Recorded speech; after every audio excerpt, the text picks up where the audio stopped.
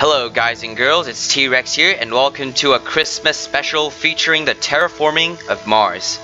The terraforming of Mars is the hypothetical process by which Mars's climate and surface would be deliberately changed to make large areas of its environment hospitable to humans, and thus making the colonization of Mars safer and sustainable. As you guys may know, in the universe of Elite Dangerous, Mars has already been colonized and terraformed for hundreds of years. However, in real life, this is also achievable, so that's what we are going to talk about today. However, before we talk about Mars, we actually have to talk about our very own Earth. After all, the word terraforming means to make a planet like somewhere like Terra, and Terra refers to our very own Earth. So, as you can see in our canopy right now is the Earth-Moon system.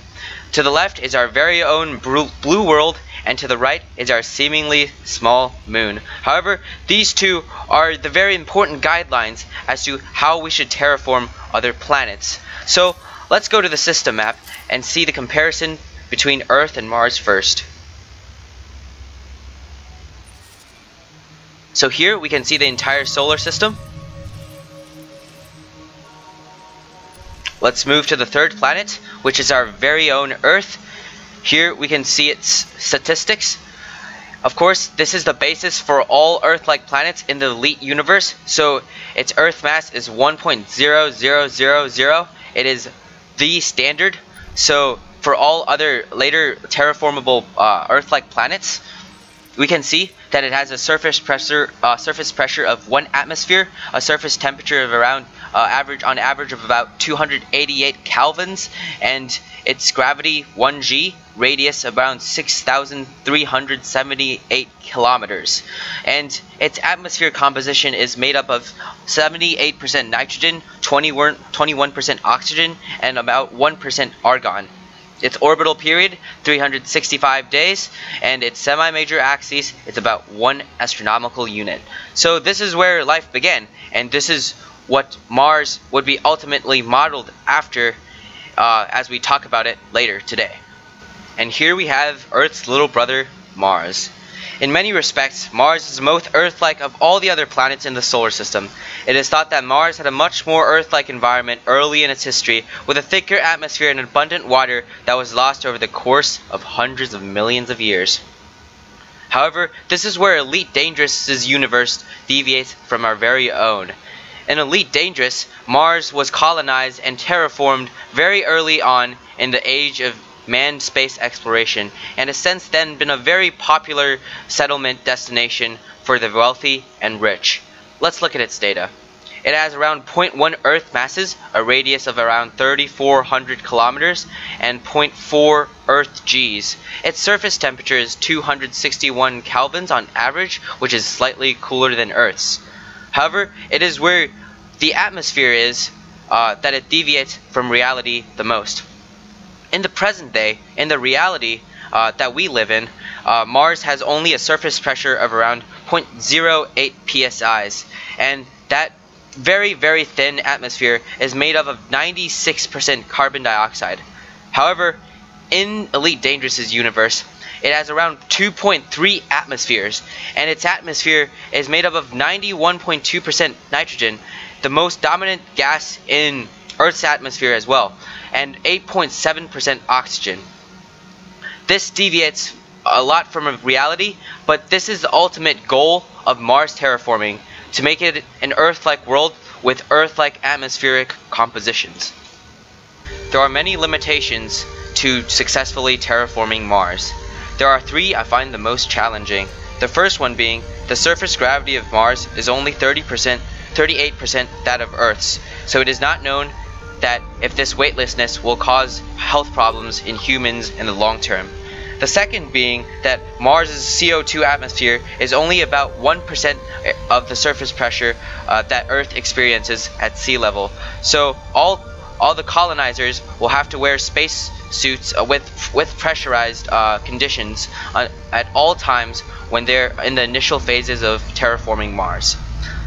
The third reason probably the most challenging to overcome is that Mars lacks a magnetosphere, which poses challenges for mitigating solar radiation and retaining atmosphere. So the Earth's magnetic field is around 31 E-6 Teslas, so Mars would require a very similar magnetic field intensity to similarly offset the effect of solar winds at its distance further from the Sun. So, although Mars is a much smaller planet, it does need the necessary magnetosphere to protect it from these harmful space weather effects. Despite these challenging limitations, there are several aspects of Mars's nature that we can take advantage of to help us terraform it. First of all, Mars exists on the outer edge of the habitable zone, a region of the solar system where life can theoretically exist. Mars is on the border of this region called the extended habitable zone, where liquid water on the surface may be supported if concentrated greenhouse gases could increase the atmospheric pressure. The second reason we can terraform Mars is that Mars has a relatively small size, which means its climate and its atmosphere can be relatively easily conditioned if using the right methods. The third reason, obviously the most important reason, is that large amounts of water ice exist below the Martian surface, as well as on the surface at the poles. A couple months ago, NASA announced the discovery of liquid water on the Martian surface. So water will definitely be a very important resource that colonizers can presently take advantage of when they head out to the red planet. There are more than a couple methods proposed to terraform Mars.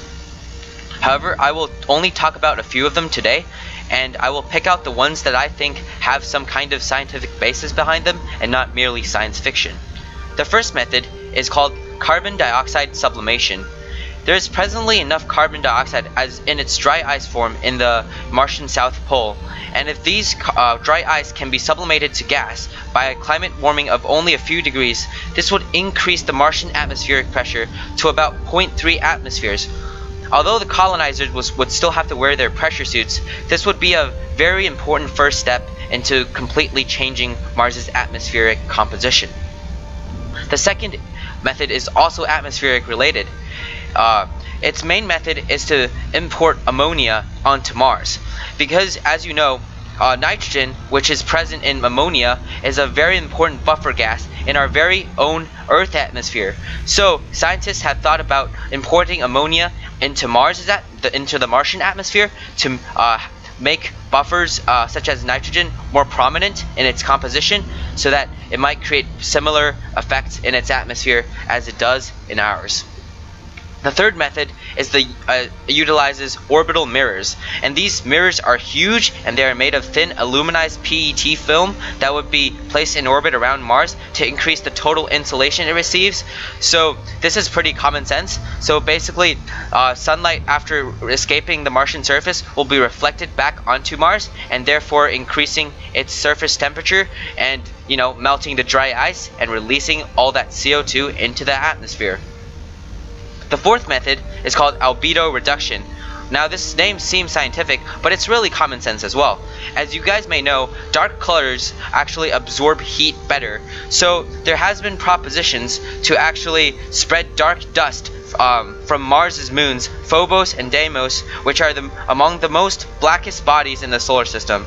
And when we spread these dark dusts onto Mars, then the ground would actually absorb more sunlight and therefore warming the atmosphere. The fifth method is in Comet Impact. Now this seems kind of science fiction, but there's actually science behind it. So if we can direct these small comets into the Martian surface, the impact energy would be released as heat, and this heat could sublimate CO2 in the Martian soil, or if there is liquid water present in this stage of the terraforming process, it could actually vaporize it to steam and release it into the atmosphere. The final method I am going to talk about is a very recent method. It was developed in 2014 by NASA's Institute for Advanced Concepts. It is called Ecopoiesis. I'm not sure if I'm pronouncing that right, but I certainly hope I am. So this method involves employing colonies of oxygen producing bacteria and algae for the production of molecular oxygen on Martian soil. So basically using our very own organisms that would normally produce oxygen on Earth, but actually employ these on Mars to try change the atmosphere that way. So they are still trying to research whether as to whether this method is actually viable, as it would require huge amounts of these bacteria and algae to produce the O2 needed to restore the Martian atmosphere. But the future definitely looks promising to the terraforming of Mars. Transforming a barren planet into a livable, breathable Earth-like world is no easy talk. But just as President John F. Kennedy said back in the 1960s when the Apollo missions were initiated, he said, "We do things not because they're easy, but because they are hard. And it is because we have the spirit to explore. It is because we have the spirit to spread life. And it is because we have so much people out there, including myself, who want to contribute to this cause, that I think in the not so distant future we just might have a second place to call home."